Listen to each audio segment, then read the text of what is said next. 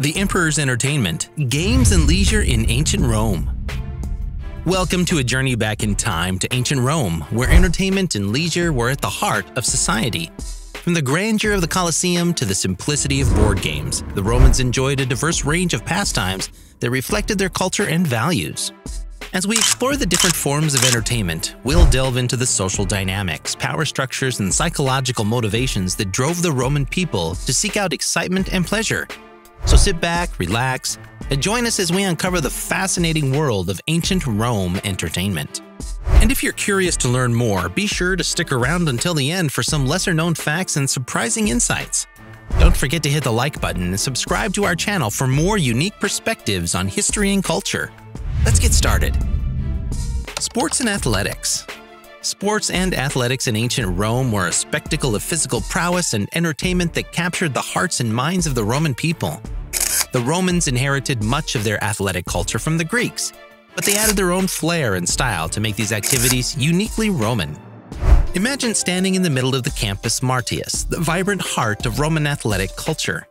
Here in this vast open field located outside the city walls, the Romans held a myriad of athletic events. You would see runners sprinting towards the finish line, the sound of their pounding feet and gasping breaths filling the air. You would hear the grunts and groans of wrestlers as they vied for dominance in the palestra, with the victor being cheered on by the enthusiastic crowd. And you would witness the sheer brutality of boxing, with fighters wearing leather straps around their fists to increase the force of their blows and battling it out in front of thousands of spectators.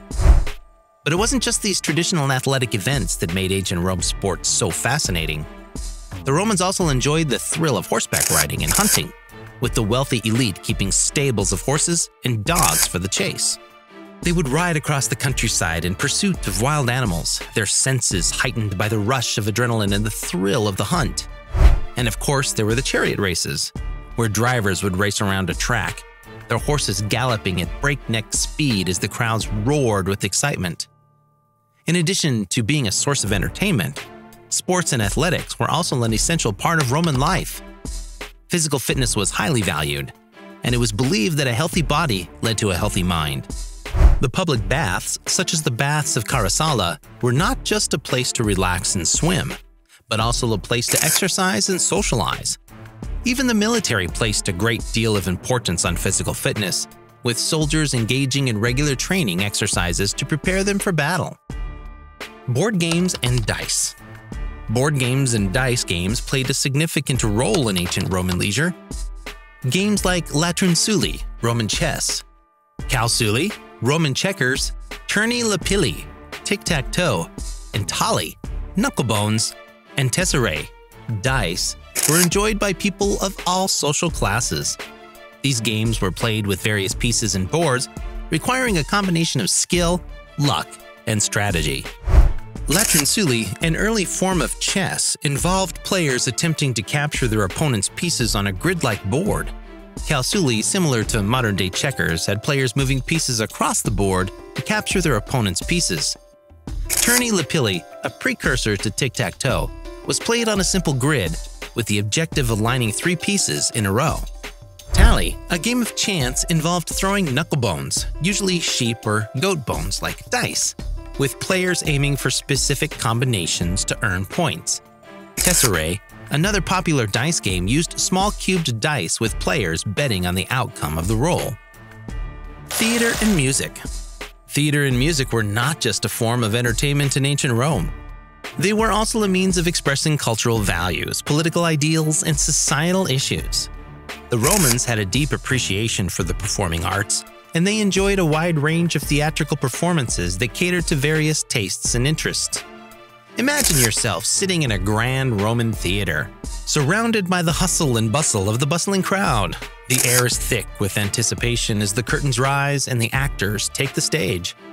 You are about to witness a performance that will transport you to another world, filled with drama, humor, and passion. One of the most popular forms of theatrical entertainment in ancient Rome was comedy, which often dealt with themes of love, relationships, and domestic life.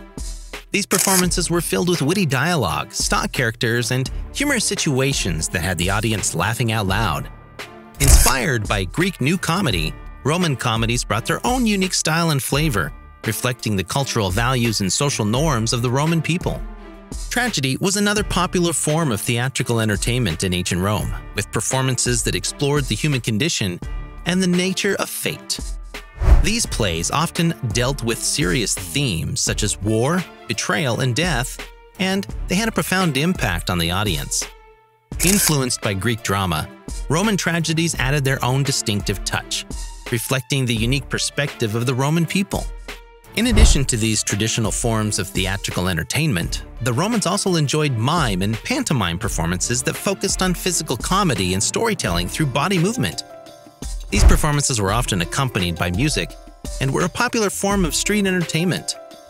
Satire, another popular form of entertainment, provided a platform for social and political commentary through humor and exaggeration, often challenging the status quo and pushing boundaries.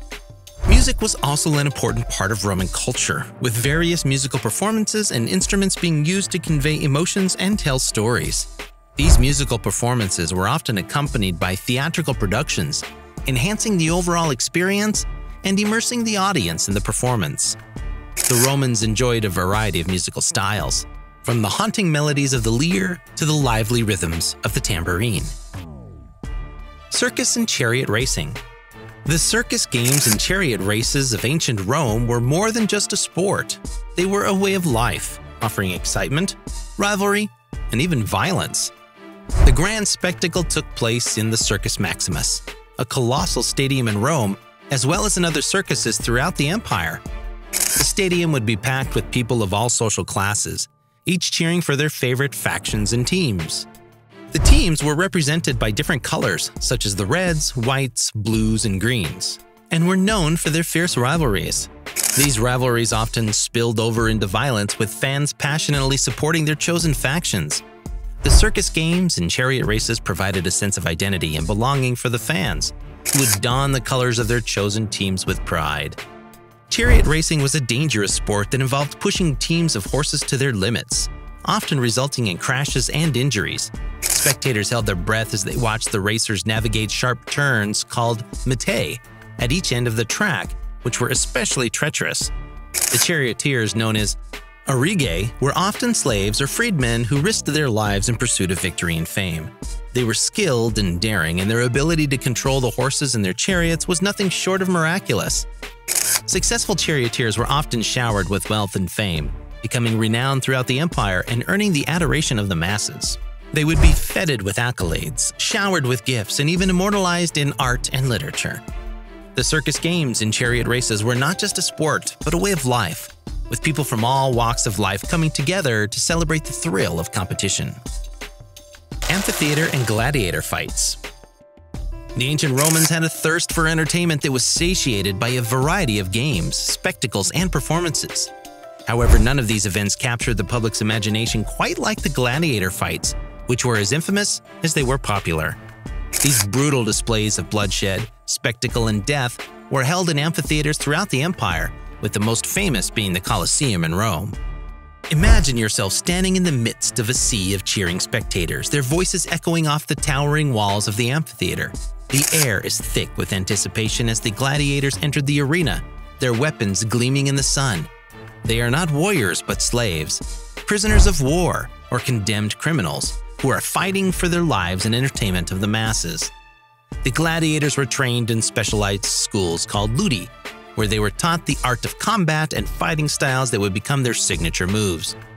They were categorized based on their weapons, armor, and fighting styles, and each had a unique style that reflected their personality and skills. The murmillo, for example, fought with a sword and a large rectangular shield, while the retiarius used a net and a trident. The gladiator fights were not just about the combatants, but also the animals that were used in the battles. Wild animal hunts, known as venationes, were another feature of these spectacles, with gladiators and other participants battling exotic animals such as lions, elephants, and bears. These hunts were just as dangerous as the battles between the gladiators and often resulted in the death of both the animals and the human participants. The gladiator fights were not for the faint of heart, with combatants often fighting to the death. The outcome of the battle was determined by the whims of the crowd or the sponsor of the games, who could decide whether to grant mercy to a skilled or popular gladiator or not. The crowds were often bloodthirsty and would cheer wildly as the combatants battled it out in the arena, eagerly awaiting the next spectacle of violence and death. We hope you've enjoyed this exploration of entertainment and leisure in ancient Rome. From sports and athletics to board games, theater, and more violent forms of amusement like chariot racing and gladiator fights, we've taken a deep dive into the diverse pastimes that captivated the Roman people. We hope you've learned something new and gained a deeper appreciation for the cultural legacy of ancient Rome. If you like this video, please give it a thumbs up and share it with your friends. And don't forget to subscribe to our channel for more videos on history, culture, and beyond. Thanks for watching.